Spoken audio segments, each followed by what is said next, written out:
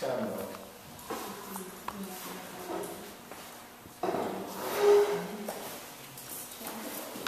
Escándalo. Escándalo, it makes noise. And he's going to make noise, but he was talking the truth. You know that people didn't like it, so he did more. This came from the Greek word.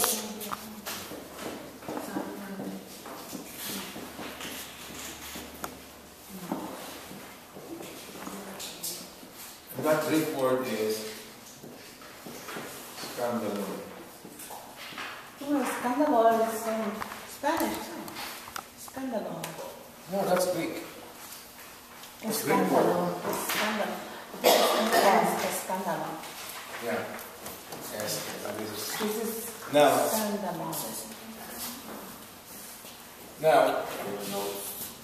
what does this mean in Greek?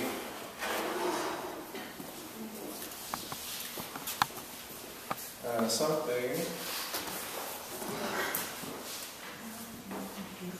This is not in the. No matter how much notes I give you, there will be something that's not there yet. Good. Because it's something. There's so much to share. Something that means.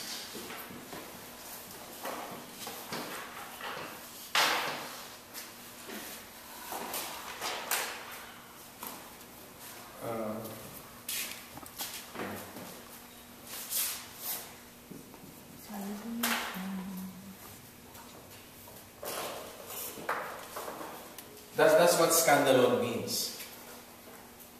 Something that makes people stumble. Can either... Jesus wouldn't make you stumble. No, I'm just showing you the root of this. Okay. Can either offend or hurt people.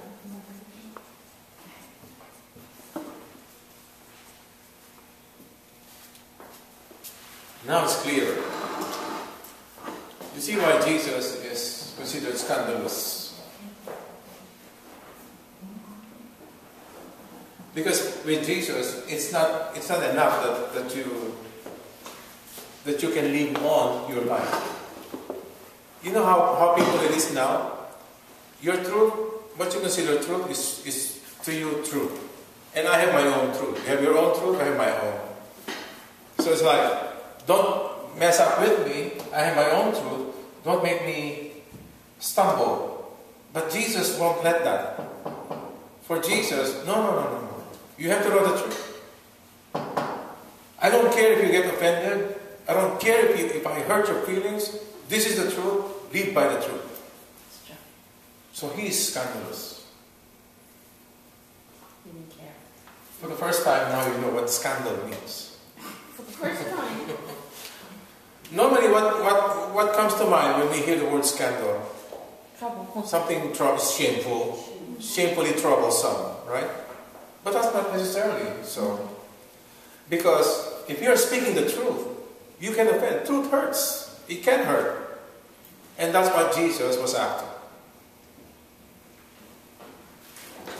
One big scandal, one scandalous thing that Jesus claimed is, he's of course the Son of God. He also claims to be the Good Shepherd in the Gospel yesterday, John 15. The Good Shepherd who lays down his life for the sheep. Right? Now, the thing is, what about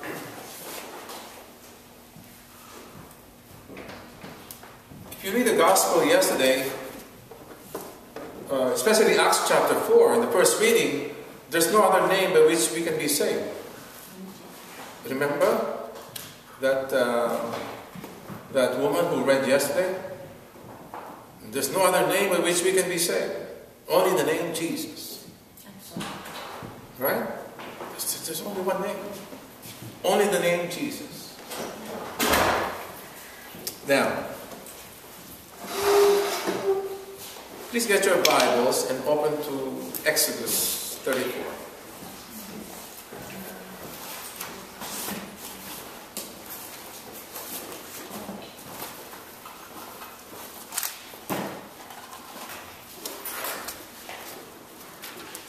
Exodus 34.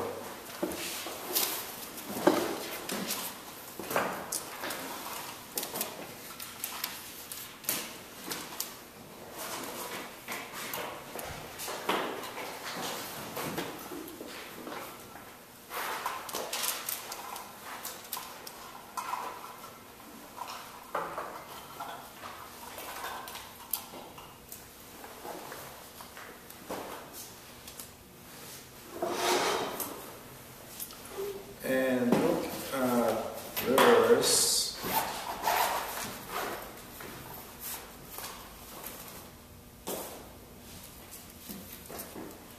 start with 29.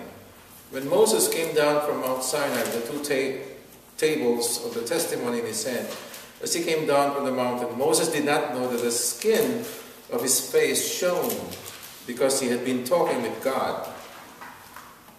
You know, that particular verse in the Bible is the basis for Michelangelo. If you have been to Rome, anyone here? Did you see the statue of Moses? He had two horns.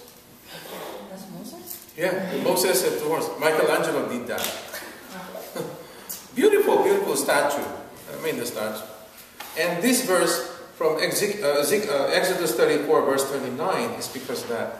Because in Greek, when you translate this in Greek, it will seem like Moses had horns when he came down Mount Sinai. But actually, the correct translation is the skin of his face was shining. He has shiny face. It's different. His face was shining white. But because of the misunderstanding by Michelangelo, he had horns in his. Okay? Now, I'm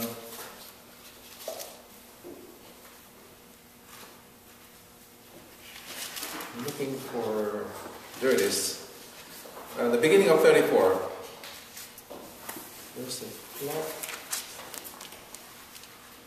It's 33 and 34, I know that. Exodus 33 and 34 is the Old Testament account of the Good Shepherd. I thought I wrote down. Let me see. It's Exodus 33 to 34. Let me see, Exodus chapter 3. Let's try 3 first.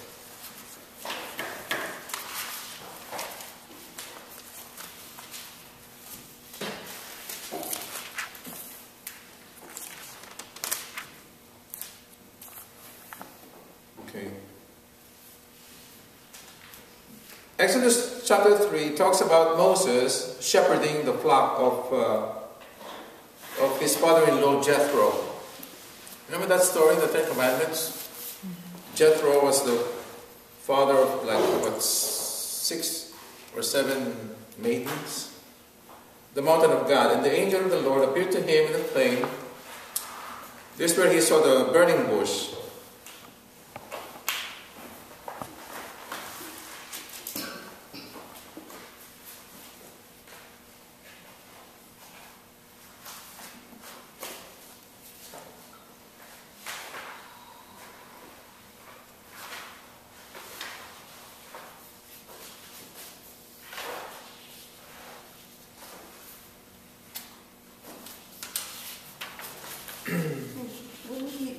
Verse 4? I'm trying to see there's a Exodus 3 and then 33 to 34 is what I wrote down. I'll find it later. But Exodus, you can write this down. Exodus 33 and 34 is where the account of a good shepherd is. The first account of a good shepherd in the Bible, Old Testament.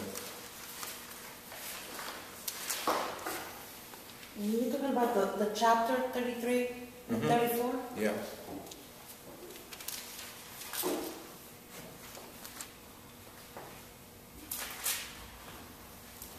The idea of a shepherd was first introduced in Exodus 3 when Moses was shepherding the flock of Jethro. his to-be father-in-law. Anyway, I'll get it for you. One thing about the readings yesterday, as I said in Acts chapter 4, they're saying the stone which the builders have rejected has become the cornerstone, right? Became the head of the corner. You know what the head of the cornerstone is? The corner, what they call the cornerstone, is the first stone when they build a building. That's the first stone that they set. That's the cornerstone. And most likely, nobody will build a house starting with the center. Nobody. All builders will tell you that they begin with the side, with the corners.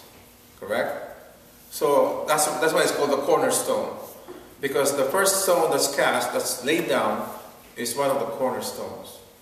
And that is the analogy of Jesus having been rejected by the builders, rejected by the Jews, has now become the cornerstone and the very foundation of faith. Another thing is Jesus promised salvation, because there's no salvation outside of Jesus. Hence the word salvation. When you hear the word salvation, what comes to mind? Saved. You see, saved. But that's it? But what does it mean to be saved? Let me tell you how the Muslims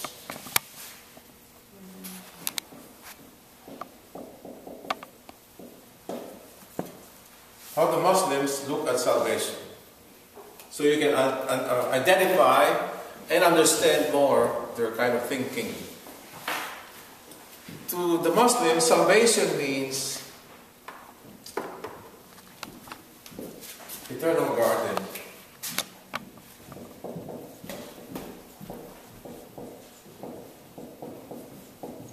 So there's also eternal garden of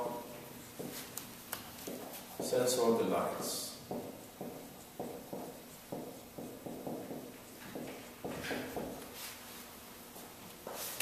To the Muslims, that's salvation. So look at the difference between Christians and Muslims. To the Muslims, they must obey Allah. They must obey Allah, and the reason they obey Allah is so they can enjoy sensual delights eternally. Imagine that. That is the guarantee of their salvation. Eternal sensual delights. You know what sensual delights are? Sensual. What is sensual? It's not sexual, it's sensual. Sensual means senses. Five senses. Yeah, our senses.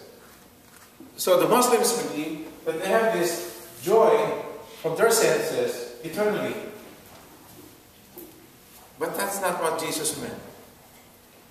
When Jesus says, there's no other name by which you can be saved. It's not that. Because salvation to us and to Jesus, according to Jesus.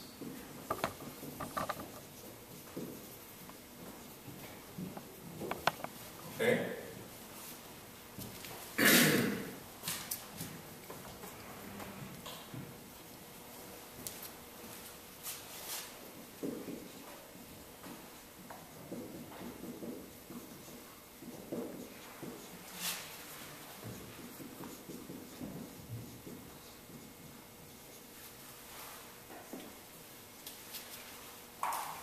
Look at the difference.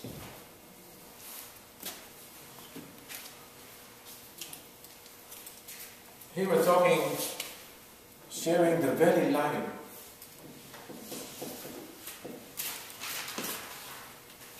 Sharing the very life of God. That's salvation.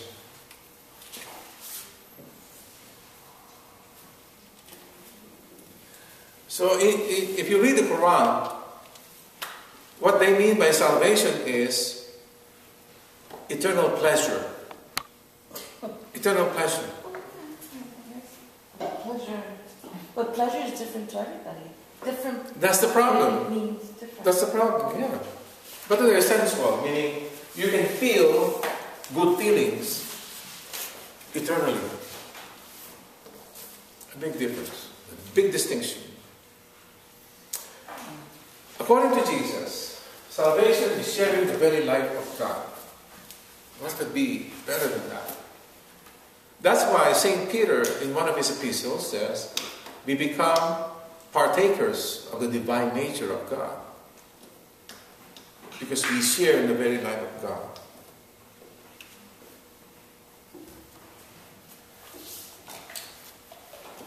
So, this means divine sonship.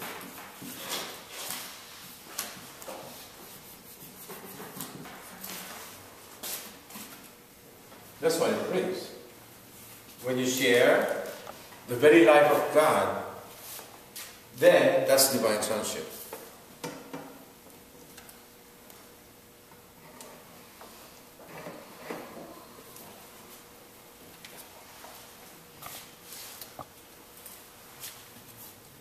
Sons of God. Enjoying God forever.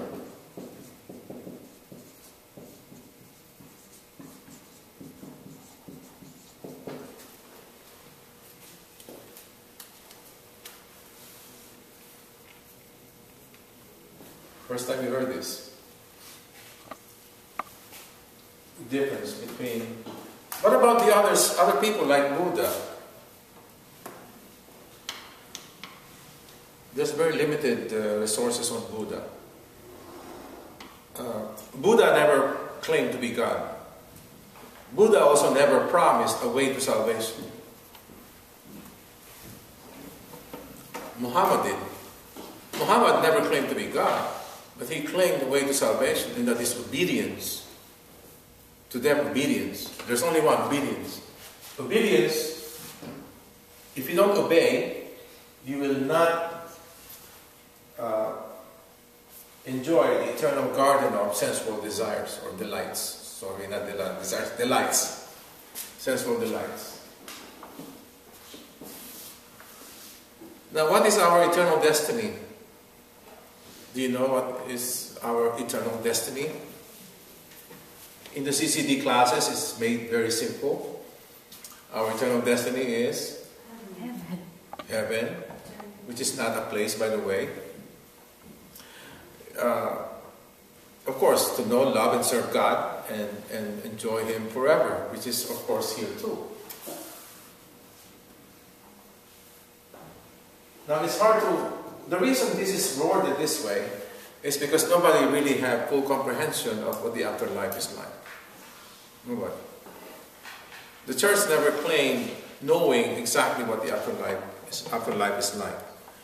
The Bible says, when we are in eternal communion with God, we will see Him as He truly is.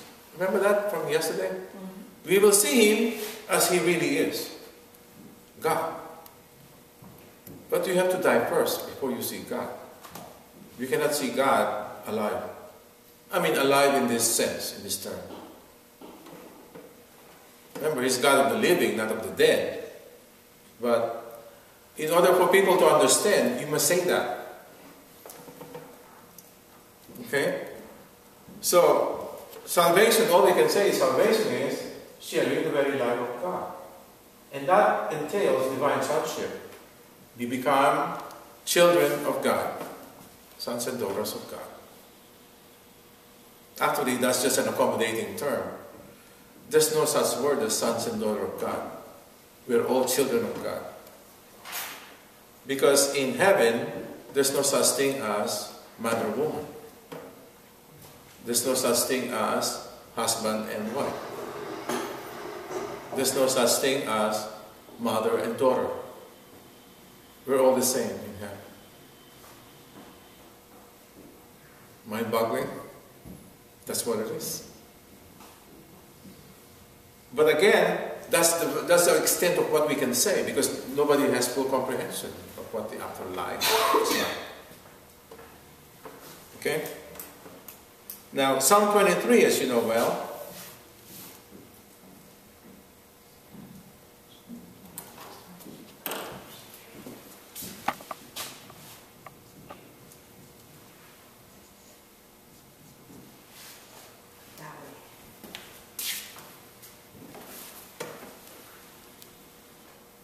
that's not White House. What's YH? Yellow house. Yellow House, White House. No. Who said this? Who gave us this? David. One thing, it's unfortunate I can't find it now, but in Exodus, in the book of Exodus, there's this picture of the Good Shepherd. There's this picture of the Good Shepherd, and there will be one shepherd. According to Psalm 23, David calls the Lord the Good Shepherd, right? The Lord is my shepherd, there's nothing I shall want. The Lord is my shepherd. And yet, in the book of Exodus, we're talking David as the shepherd. In the book of Exodus, David is the shepherd. So, does that mean we have two shepherds? No, David and Jesus and the Lord? No, because David himself acknowledged that the Lord was his shepherd. Now, if the Lord is the shepherd, what are we? We are the sheep, yeah. Are you proud to be sheep? I've talked about this last year, so I won't talk about it again.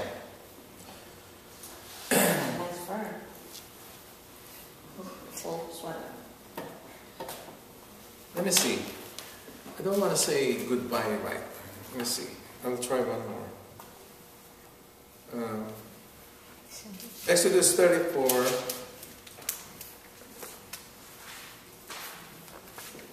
I know I under.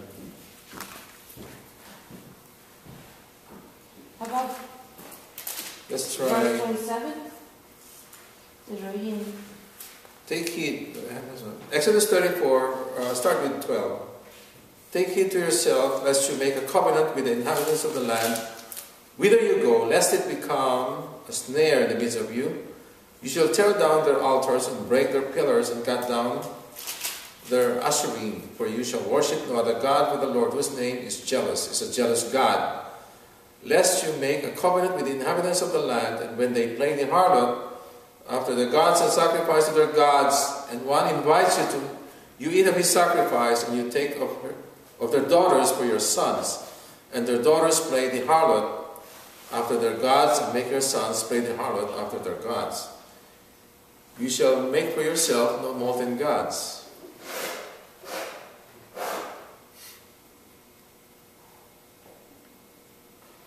Not quite it, huh? I thought I found it. Anyway. So I will set up over them one shepherd, my servant David, and he shall feed them. And he shall feed them and their shepherd, and be their shepherd.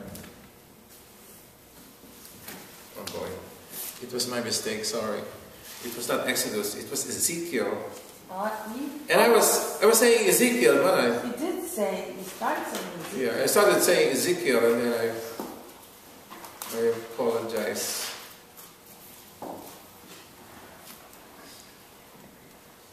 That's why I couldn't find it. But the Lord was leading me to it. I was saying Ezekiel. Ezekiel 34, please. Oh, there you go.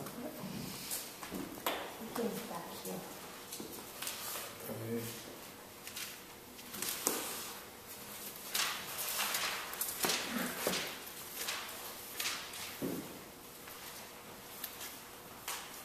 Look at this.